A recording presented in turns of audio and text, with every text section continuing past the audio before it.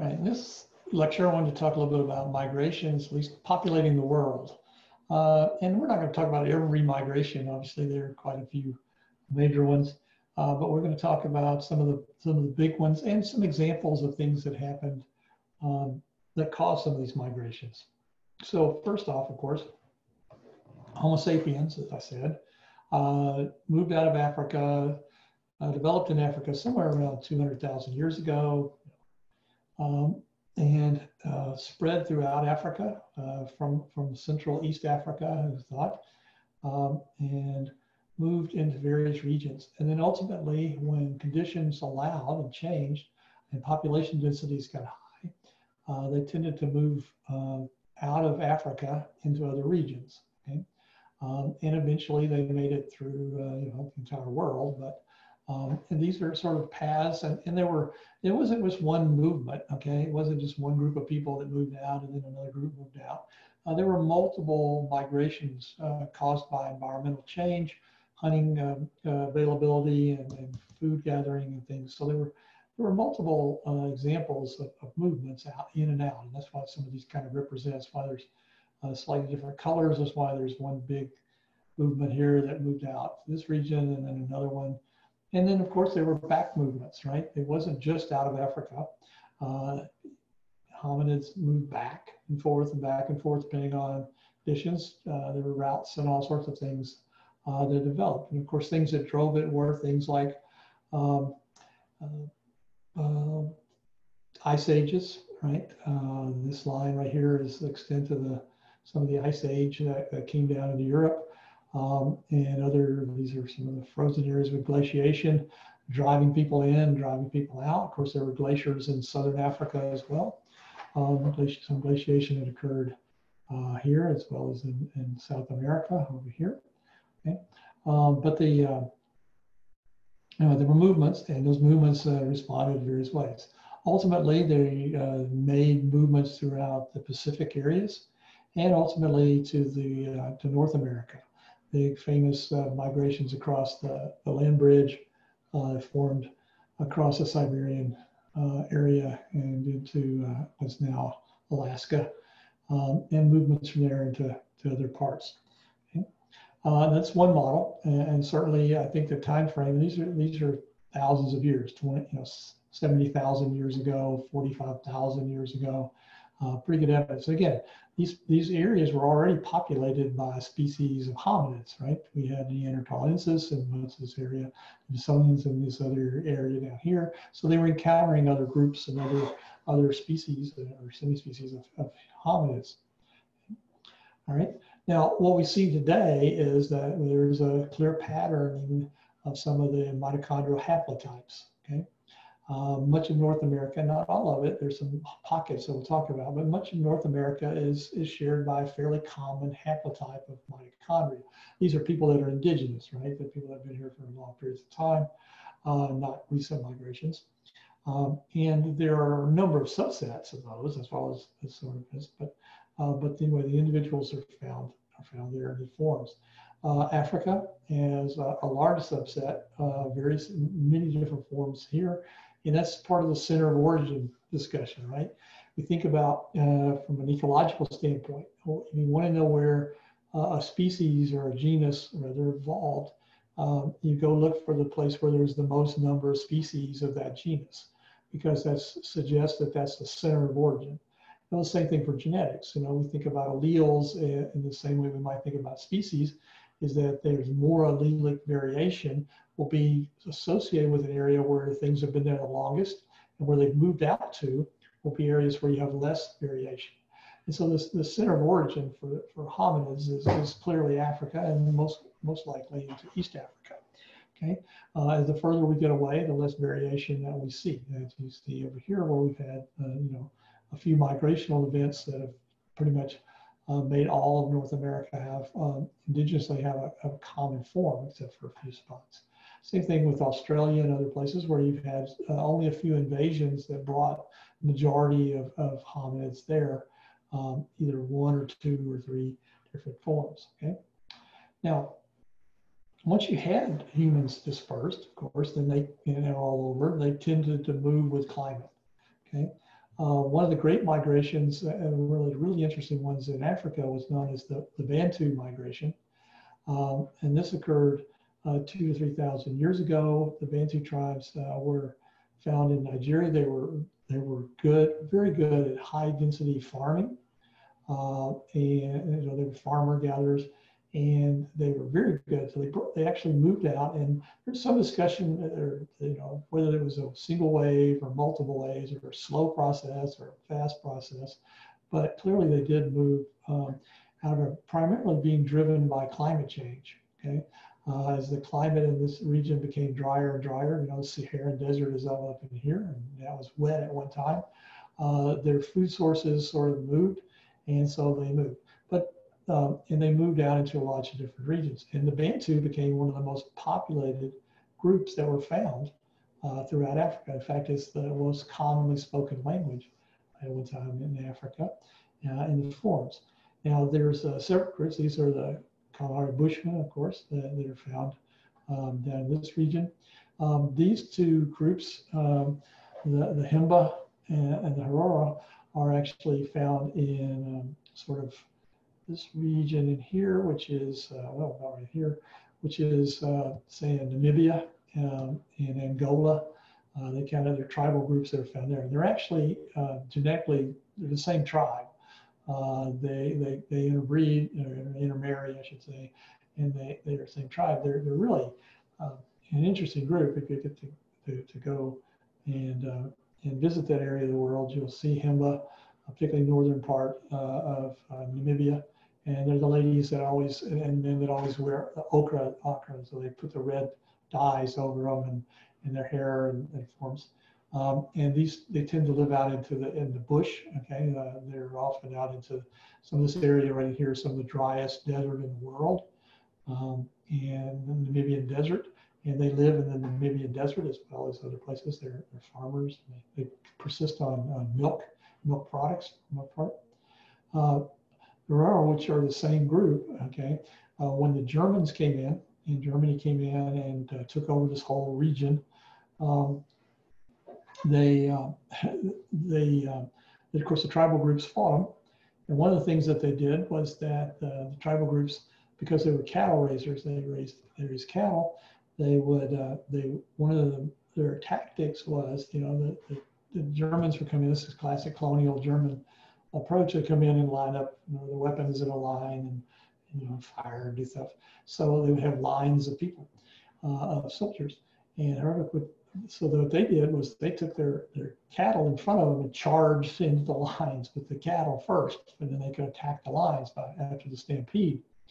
And the Germans, once they separated these groups, took away their cattle, which was their livelihood, essentially. And their food sources and all sorts of things.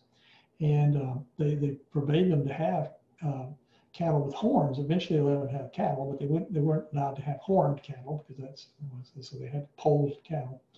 And so, and sort of the same, okay, we're not happy with that, and kind of sticking their nose up to the Germans. A lot of women developed these really unique little hats. And they still wear them, and you see them oftentimes with these little hats that represent the horns of cows. And so they just kind of say to the Germans, yeah, we'll accept some of your colonial dress, and we'll wear them. We'll abandon our traditional clothing, but we're going to make these little things. So if you ever get to go there, you can see the crazy things. But anyway, there was a lot of movement in these areas. If you get into things like Swaziland, right on the border there. A lot of this had to do with iron smelting. These individuals could build these little one-use smelters, so they had tools for that, and they brought that technology along with farming practices into all these regions of Africa. In Swaziland, there's a mine. It's just a cave, but you go into this tiny little cave, and for about 20,000 years, humans have been coming there and mining iron ore out of it. And you still go in, and they would use it for different things, obviously for smelting, to making materials with it, but they also use it to put on your face. It's a great sunscreen that people would wear. Now, one of the interesting things about all this, if we look at the migrations that we're talking about, these are models of effective population sizes, okay?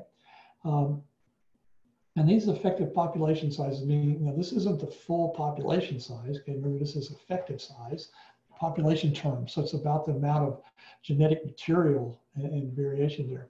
Well, if we go back about a million years, all human populations, just ignore this over here, we don't know what it was there, dipped, okay? There was a big dip in human populations in effective size that had to do with climate and compression of climate and things. It then built back up over after these periods. And then notice what's going on here, okay? In fairly recent time, these green and yellow ones that are down here, and you can follow it, it's pretty much kind of the same with all of these, are Europeans and Asians. And these are the effective size of those populations over the last several thousand years, 2,000 years, have decreased. While the African populations, particularly these areas here, have maintained. And that's part of that core idea of having you know, the central or the site of origin of the system, as well as these populations have just been maintaining themselves. There's been gene flow around. Of course, in Europe and other areas, you had all sorts of things happen, multiple plagues. There's been climate change. There's been all sorts of things that have come in to reduce the effective size. So we think about Africa and we think about these tribal regions, but genetically, it's a very, very diverse area for you know, human genetic systems. It's really very, very interesting. Okay. Well, what about some of the others? Well, one of the big movements, this Smithsonian DNA that was found over here has been moved out, and in fact, one of the most widespread migrations of hominids, you know, in recent times at least, over the last 2,000 to 3,000 years, has been at this spread throughout the Pacific area and Polynesia and in the other areas. And there's this massive move. In fact, if you think about the languages, this is probably one of the most widely spoken in the sense of geographic, widely spoken, not necessarily in the numbers of speakers. But this was a huge invasion that's occurred across this, carrying this all these DNA from both, you know, this was Homo sapiens, but they had a mixture of this Smithsonian DNA as well as this Neanderthal DNA that have been moved through. And they populated, as you can see, you know, about 3,000 years ago, the islands, which all the islands were populated by individuals who were seagoing individuals, okay? And you might notice that there's a little arrow here going South America, question mark. But what we do know about the Americas, obviously, is that most of the invasions came, movements of the humans came from the land bridge, people moving across once the ice sheets they were following the animals across, following woolly mammoths and things. In fact, as it says here, woolly mammoths were woolly mammoths in Florida, you know, 14,000 years ago. And they clearly came down, and there were multiple waves moving through things. Now, you know, that's the way it was taught for most of us, for most of our lives, as we had this invasion. You know, humans had been here about 10,000 years, maybe 8,000 years, and had populated very rapidly down through these regions. But it turns out that they clearly have been there much longer than that. There's some evidence that they've been here maybe as old as 20,000 years. But clearly this population that came through, and these multiple trips across here, it wasn't just one, but did spread out and brought all the cultures and, you know, the Mayans and all the other groups that came in. And of course, when by the time that the Spanish came in, Europeans came in, the Amazon and these regions down here were heavily populated, as well as the Caribbean islands, with millions and millions of people living in these there and living into South America. So it's a huge large culture supporting a huge population throughout North America as well as South America. Now, what's interesting about this, though, is that if you look, there's some timing in here, 15,000 years ago and things, and there's some bubbles that are found down in here. And it turns out that there's, you know, there's always been theories about this movement from that came across the Pacific, how many people showed up here. Well, it turns out that there is a population of density down here, particularly in some of the Amazon, some of the indigenous populations that are here of this the Sylvian DNA, suggesting that there's pretty clear evidence that this came across. It's not found up in here. It's not found in the Inuit. It's not found in the people's tribal groups across Canada, but it is found in the Snoqualmie region here, and as well as of course Neanderthal and other DNA that's found here as well. And so it's in fairly high frequency in some of these areas. So there's a pretty obviously from very recent data, because this group was only discovered in 2010. Now we're starting to understand some of this.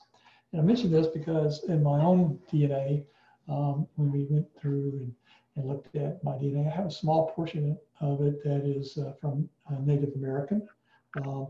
And most of mine is European, most of mine is Scottish and Irish and typical.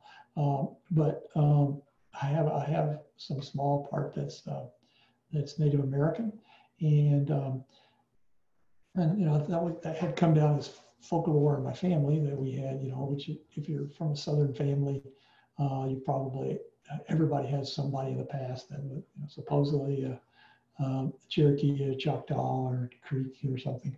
And didn't have a lot of stock in it till I got my DNA results back, and it said sure enough I had about 2% or something was Native American somewhere, and one of the pinpointed was one of these areas right down here, and it didn't just expand North America; it pulled down into South America. That's really interesting. I'm not aware of any of that for sure. And so I extracted the DNA or extracted the coding and ran it through there's other programs you can run it through, which really pulls apart how much is Neanderthal, how much is Dissonian.